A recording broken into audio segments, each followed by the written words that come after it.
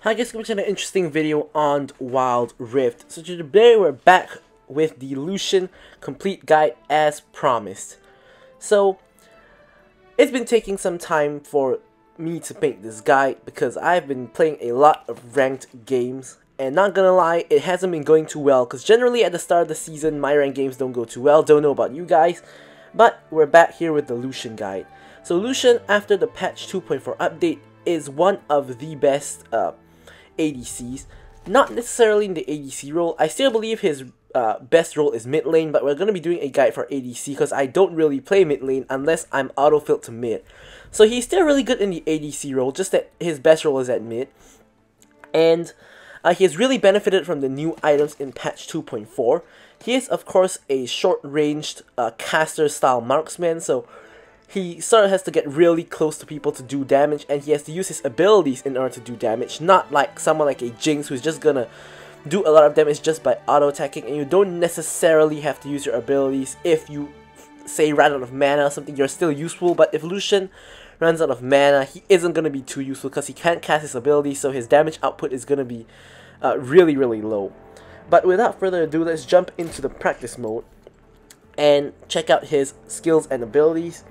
And his leveling order, I'm sorry. So Lucian's leveling order is really simple. There's only really one way to go about it, which is to max Q, E, and then W. Of course, taking a point in ultimate whenever available. So we're gonna take a point in Q at level 1.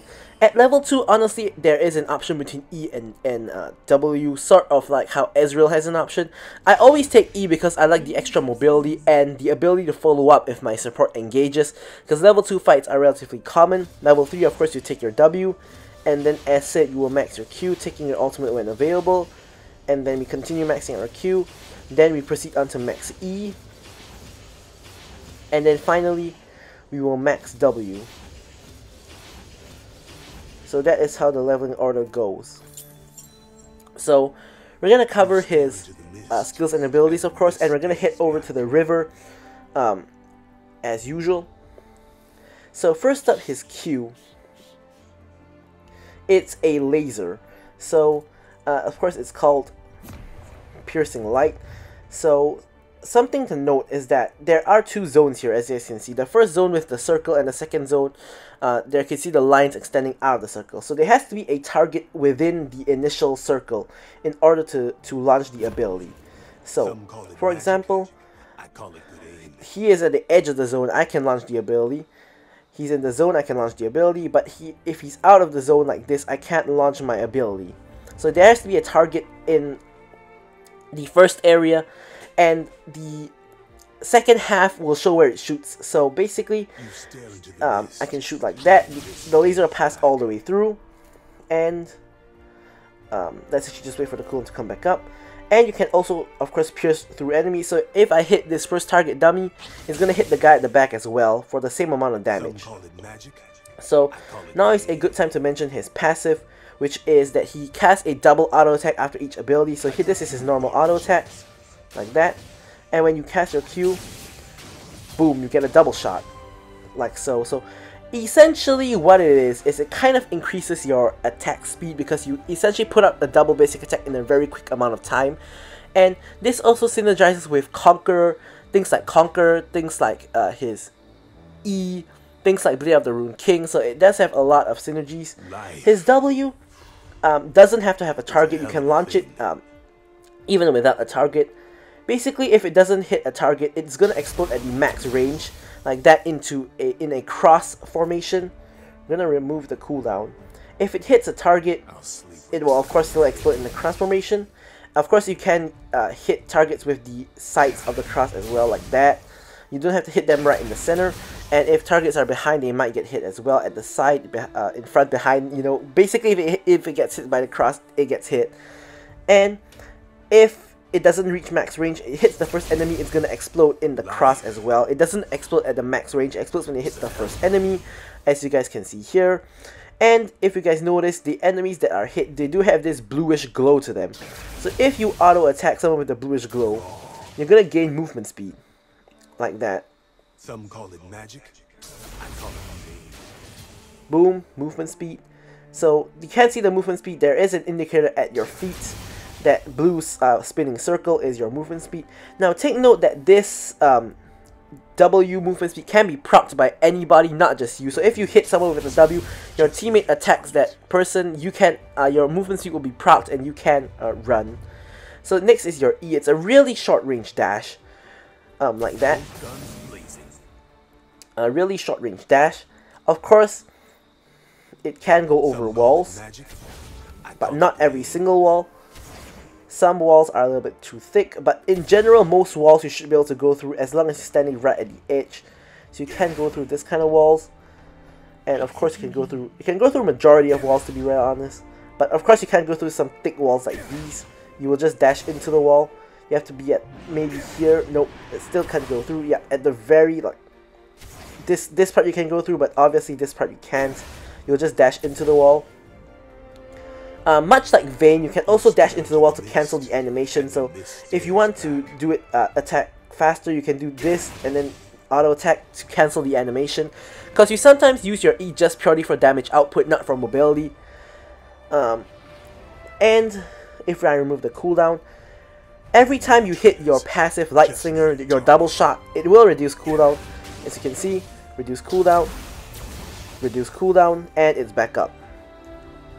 So your ultimate is the culling. Now this is a bit of a unique ultimate. It is the longest range ability you have, and basically in whatever target direction you launch it, it's gonna keep firing in that direction, like that. So if you move, it's still gonna keep firing in that same direction. It's not gonna change direction at all. However, you can actually reposition it with your E and with your flash. So that is something to take note if you're trying to hit it onto the enemies, but you can't. And it also works with Proto Belt. I'm not going to show it off here because I don't have it at the moment, but it does also work with Proto Belt.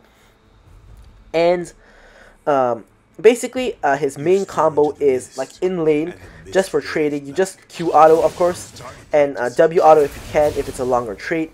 If you want to so-called go all in without your ultimate, you always start off with E because you want the cooldown to come up as fast as possible for your E when you activate all your passives. So you E auto, W auto, Q auto, and your E should be more or less back up.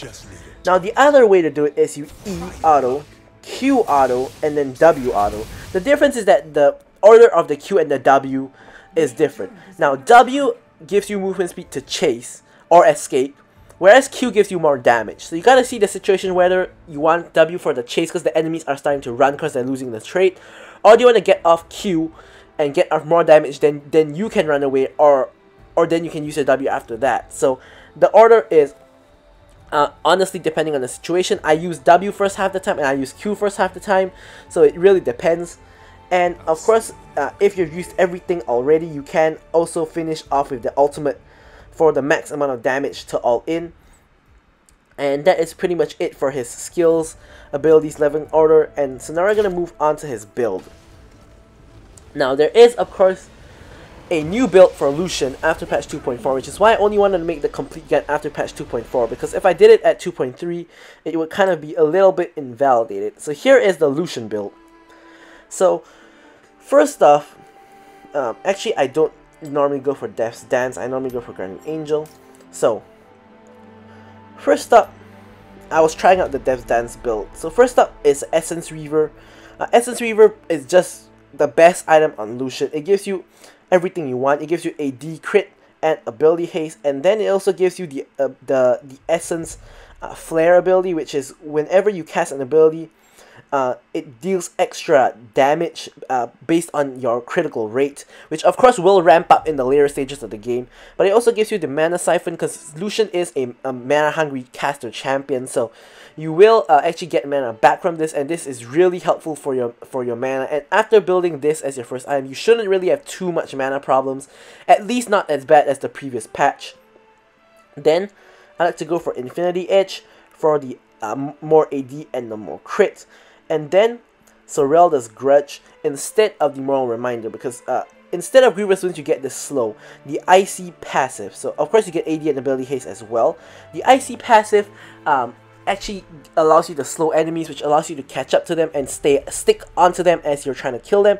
And also it combos with your ultimate, because if you hit the Serelda's Grudge, if you have the Serelda's Grudge and you ult, every single shot of your ultimate will slow, and you guys will see this later in the gameplay, where you can see me slowing someone and hitting them with the ultimate, the entire ultimate, just because they're slow and they can't escape unless they flash. And then I like to go for a Solari Charge Blade, which of course doesn't give any more AD because we have enough of that from the first 3 items, but instead gives crit, attack speed, and ability haste. Now if you guys notice, the stats that Lucian really wants is ability haste to cast more abilities, and of course AD. So crit and AD is the not crit and AD. Ability haste and AD is what Lucian wants. And of course, since we're going for a crit build, we have 3 crit items with the Charge Blade making 100% crit whenever you cast an ability, and also giving you that true damage when the enemies are low.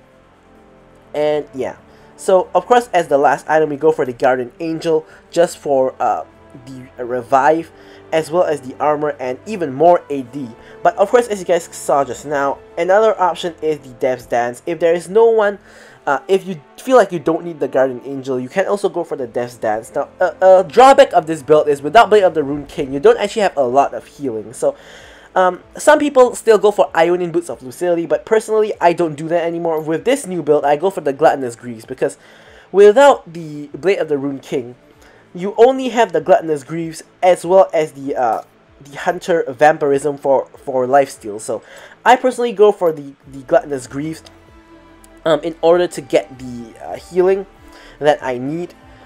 If not, I'm not going to have enough sustain. And for your boot enchant, of course, it's the normal options: Stasis, Quicksilver, and Proto Belt.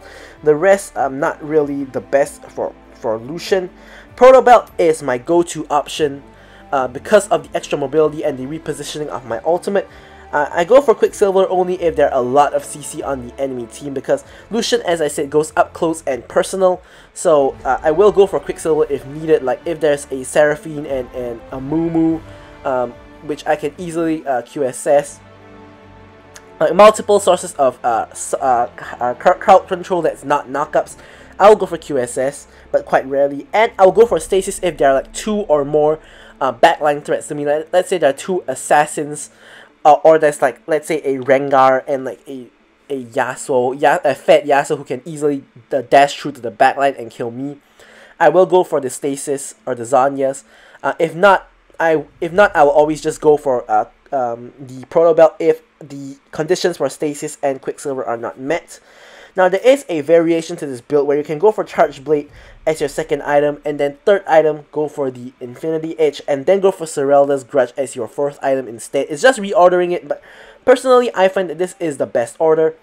The combo of the Essence Reaver and the Infinity Edge gives you a lot of early game damage, where you can then move on to go for the Penetration as well as the Slow, and then you can follow it up with more ability haste, attack speed, and crit rate, and then a final defensive item. I find that that is the best way, personally. So of course, for your runes, you always want to go Conqueror, just because of how easily you stack Q. Auto already gives you 3 stacks, and then any other skill, Auto gives you max stacks of Conqueror. Really easy, really simple. No two ways about it. There's nothing else that Lucian would want to take. For your second rune, you always want to go Hunter Vampirism, just because of the lifesteal. This build doesn't have any lifesteal except the Gluttonous Greaves, and for some people who don't build Gluttonous Greaves, this is going to be your only form of lifesteal.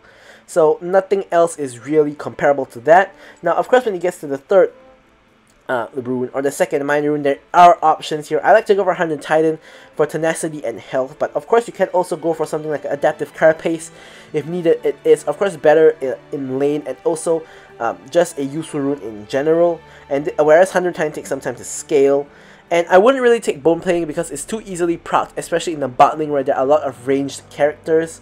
And lastly, I like to go for Sweet Tooth, just of course for the extra healing and extra gold and extra mana. Of course, you could of course go for Mana Flow Ban, but in general, Sweet Tooth is just better because instead of just giving you mana, it gives you health and gold as well. Yeah, the only other option is Hunter Genius, but you have way more than enough ability haste. This entire build, without the Death's Dance, it actually gives you equivalent to, I believe, about 42% CDR. So you have a lot of ability haste in this build. You have 25 ability haste from here, 15 from here, and another 25 from here. So that is more than enough ability haste. We don't need any more ability haste than that. So with that out of the way, let's quickly move on to the gameplay. Alright, so here we are with the gameplay. But before that, if you guys enjoy what you're seeing so far, don't forget to like, comment, and subscribe, of course. So this is a really fun and interesting gameplay. We did really well. We popped off this game, but you know, we'll all see that in due time. So of course, obviously, we go for a longsword start. And I like to work this bush at the beginning, and I like to sort of set a trap and try to get off some early game damage onto my lane opponent to sort of win early game trades. Level 1 with your Q auto, you should be able to out-trade more or less nearly everyone, unless you take like 2 autos from a Draven, or you go in by yourself and get hit by both the support and the AD carry. If you and your support go in together, normally you will win a level 1 trade just because of Lucian's passive. So here in this game, of course, we're just gonna try to poke. We're actually not gonna try to poke them out. We're just gonna try to get as much damage on them as possible, because Seraphine and Varus is a very poke-heavy lane. Seraphine can poke with her Q and her E. Varus can poke with his Q and his E. So here I'm going in trying to do as much damage as possible. Of course, as I said, I like to take E at level 2 just so I can dash in to do some damage. E is very useful for getting into range to actually do the damage, because you know, it's really difficult. It's really difficult to get into range to do damage, especially when generally almost every other AD carry has longer range than you. So you're gonna really need your E to dash in to do the damage. Your E is honestly a very essential part of your damage output. You're gonna have to dash before you start your combo just to get off your passive damage. If not, you're gonna be doing not too good damage. So your E is really a damaging spell as well. Here, Nami is in trouble. Gets hit by Seraphine. I managed to trade the Nami and the Seraphine. Nami for the Seraphine, I should say. And me and the Varus each get a kill. Of course, we are both low, so nothing too much comes of it as of yet. Here, of course, Varus can poke me again. So I'm not going to be too greedy for the minion. I'm just going to recall. And taking note to step a little bit further back, because, you know, Varus, of course, can interrupt recalls very easily with his max range Q. So you always want to stand a little bit further back when you're facing against a Varus. Now, I would like to point out that our team's team comp is pretty bad. It's a full AD team with no AP at all, except Nami, who doesn't really do damage. And there are no knockups except for the Nami ultimate for the Yasuo to actually activate his ultimate on. Right, I believe that there is a plane flying by outside, so sorry about that. So here we're about to hit level 5. Here I'm going in on them because I know I'm about to hit level 5. Here I hit level 5, cast my ultimate, and I get the kill onto the Varus. Now this is a little trick you can do on basically nearly every AD carry. If you have an experience lead compared to the other AD carry and you're very close to hitting level 5, you will actually get passive experience. So if like there's a minion dying around you, or even if there isn't, if your level 4 bar is about to hit level 5, you can't actually just go all in on them and you will get your ultimate mid-fight. And of course this only works if you're higher experienced than them. So in this case, the Varus was about 2/3 way through level 4 to level 5, whereas I was like 99% way to level 5. I was basically just waiting to hit level 5. Even if I didn't get any minion deaths, I would still get passive XP and hit level 5. So you can actually just go in onto the enemy bot lane, and you will hit level 5 halfway through the fight, and you will get your ultimate, whereas they don't. And they are already locked up and stuck in the fight, and they can really do nothing much to get out of it. So that's how I got the easy fight over there, easy fight victory over there, which allowed me to get enough gold to pick up my Essence Reaver. Nearly hit the bubble there, and we dodged the CC as well from the Seraphine.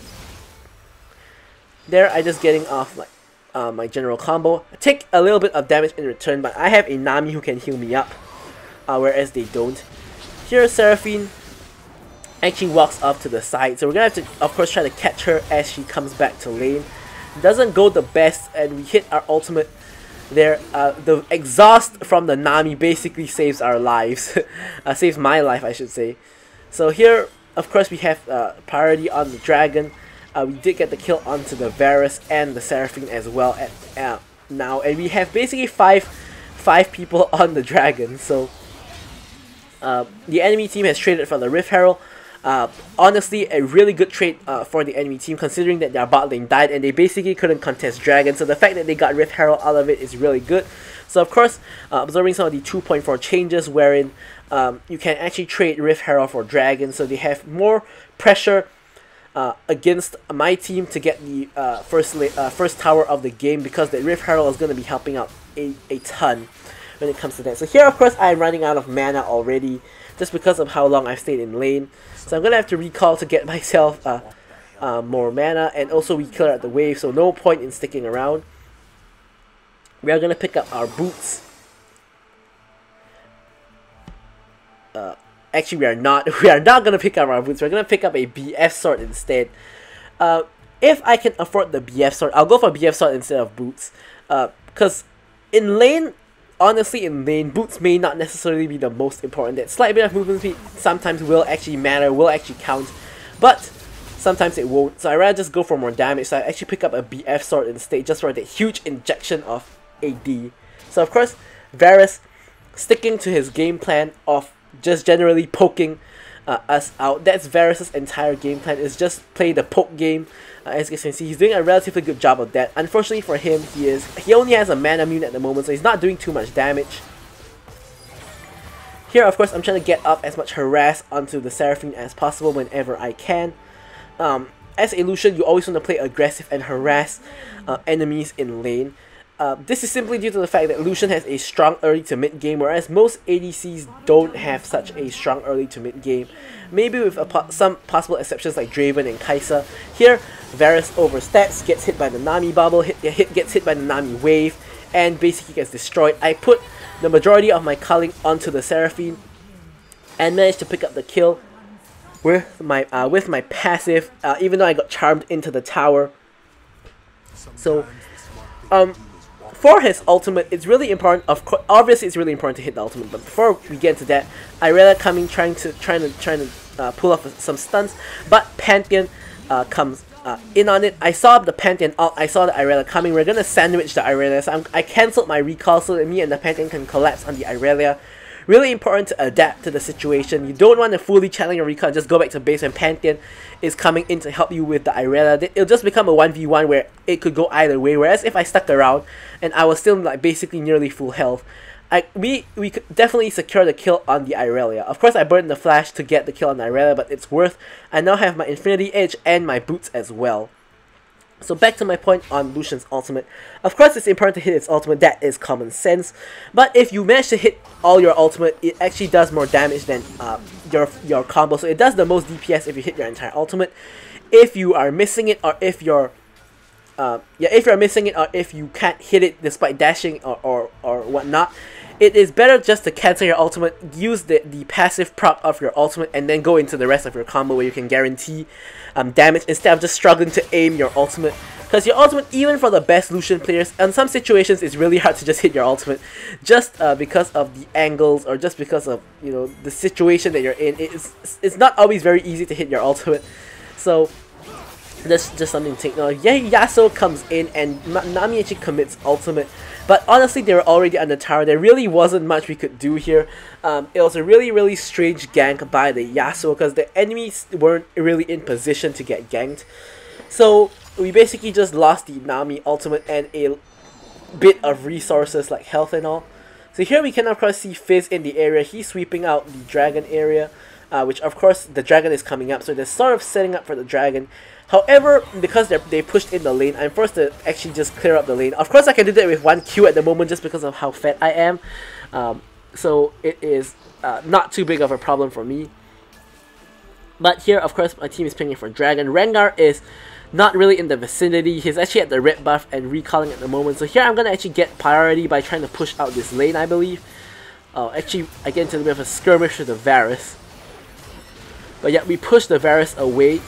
And here, Nami actually gets caught. I actually get caught as well. I actually managed to barrier the damage and get off the culling onto the Varus as he's trying to chase me. And Pantheon actually comes in to clean up the kill. I'm relatively sure if Pantheon didn't come in there, I probably would have died. But yeah, that was quite nicely played by me. The barrier protected me from the majority of the initial damage, as well as the Seraphine passive and the electrocute as well. And I managed to get off the defensive culling. So one thing you can do is, if enemies are chasing you, it's really a lot easier to hit the culling because they're going to be running at your face and they're going to be eating all that culling damage. As you saw with the Varus, I was 1 HP, so he was definitely trying to chase me for the kill. So I could get off like basically my entire culling right onto his face. Here, we quickly just swap bot and just quickly push out this tower. So here it's a neat little trick, quickly just running to the opposite lane and getting the tower. So of course now we're actually going to go back to the lane that we're supposed to be going. So we're of course going to be pinging that we're going back there. So here this allows us to secure the tower. Unfortunately it's not the first tower of the game because our bot tower actually fell already, which is, you know, it's unfortunate. But the enemy team did have the Rift Herald of course, so it honestly not too much you can do to avoid that. Yeah. So we're gonna come back to top. Pantheon goes in, Nami ultimate splits up the pair of them, and we managed to get off the double kill on them, like more or less under tower. So really nicely played by us with the Pantheon and Nami out combo. The Varus and Seraphine actually split up, and Varus went the wrong direction, which is out of his tower range, so he was dead to right. Seraphine was low health, could easily get dove on by the Pantheon, so she was dead. So really nice. Honestly, the enemy bot lane is sort of getting stumped. Irelia runs into all four of us for some reason, and she dies as well. Prior to this, the Irelia wasn't actually doing too bad. Before me and the Pantheon killed her for the first time and here for the second time, the Irelia probably doing the best on their team because the entire rest of the team more or less not doing too good. So here, of course, when we have downtime, we want to farm the jungle. Even better if we can farm the enemy's jungle instead of our own jungle. That's of course even better. Here I have actually picked up the Zhonya's Hourglass. Now the reason for that is that even though technically there are two assassins, which is Fizz and Diana, so that is the first reason. Secondly, whenever there's a Fizz or a Zed, you generally want to pick up the Zhonya's Hourglass because it basically invalidates their ultimate. Because if Fizz ults you, use Zhonya's. If Zed ults you, use Zhonya's. It basically removes their ultimate from them. Like, I wouldn't say for free because you have to spend your Zhonya's cooldown. But it is really useless to protect you from those ultimates, of course, which I'm sure everybody already knows by now. And here, I cancelled my recall to pick up more farm so I can pick up the Serelda's Grudge. So there on you will see the interaction with the slow on the Serelda's Grudge. Here on the red buff you can see that there is a icy passive applied onto the red buff already whenever I cast my abilities. So you guys will see that. So here Rengar just goes in, you know, Rengar does Rengar things, one-shots the Varus. Pantheon even ults in as well, but it's not needed. So here, I'm actually pinging to go for Baron. Not just because of how far our team is ahead. We're more than 10k ahead of the enemy team. Of course, we can't see that in game, the exact goal lead, but we can easily tell that we are way ahead of the enemy team. So we can't easily force the Baron, especially when you've just gotten the pick onto the Varus. Honestly, nothing really much the enemy team can do. They can't even contest, and we managed to pick up the easy Baron. The enemy team actually suspects something's happening, and they actually come for the contest, but we have already picked up the Baron, so now we can just get the collapse onto the enemy team. Now, Fizz, of course, going to the back line.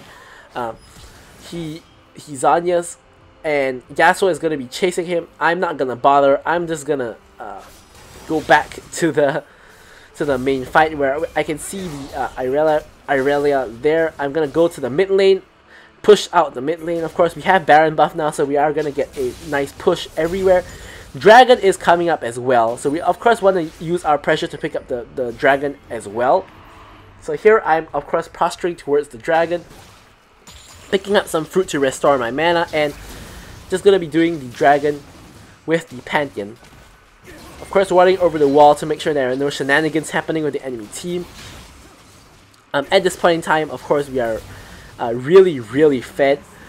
So yeah, so here is where you see it. Here I get off my combo, and here you can see the entire culling onto the Irelia. She really cannot escape just because of the slow. She was definitely trying to run, but she probably didn't notice how badly she was getting slowed, that she just simply could not run. So that really helps you to apply the entire culling, which is the highest damaging ability that you have. So that's why Serelda's Grudge is really good on Lucian. So here we pick up the enemies in hip. I'm aggressively dashing in to try to pick up any more kills or damage, but we have a wave at top, so I'm just going to rotate over to top, apply the Baron buff to the minions, and pick up this top tower. In the meantime, Rengar counter jungling them, getting as much resources as he can. Here I picked up the tier 2 tower. I don't want to push any much further because it's of course dangerous when the entire rest of my team is not really around. Rengar decides to go in by himself though, and he pays the price by dying. So if I went in by myself there to push the tower, that would have been me basically. So he gives a shutdown over to the Fizz. Not really the best news for us. I'm gonna take the red buff just because I'm really fat and I'm gonna do really well with the red buff. Of course, it's picking up the jungle farm, just on the way to, basically doing anything. Rengar really interesting build with the Navori quick blades. Here, as you guys can see, Zanya's the Fizz ultimate, and here just gonna flash over, get the kill onto the Fizz, turn around to get the kill onto the Irelia. And the Diana is here as well. So of course she just gives me a triple kill. Doesn't really do too much. Doesn't really achieve too much. Here I can see two more people. So what do I do? Of course I'm going to be dashing in, going for the Quadra, the Penta. But unfortunately the timer has expired, so I don't actually get any Quadra. And if there was a Penta, I got stolen by Pantheon. So here of course easy victory to the game. So this is how strong Lucian is in the new patch. Honestly, Lucian gets banned a decent amount in the new patch, so we're just gonna take a quick look at the stats. Of course, 1105, I'm the MVP with all the awards more or less, except for the so also with the most damage taken. So with that, thanks for watching the video, guys, and goodbye.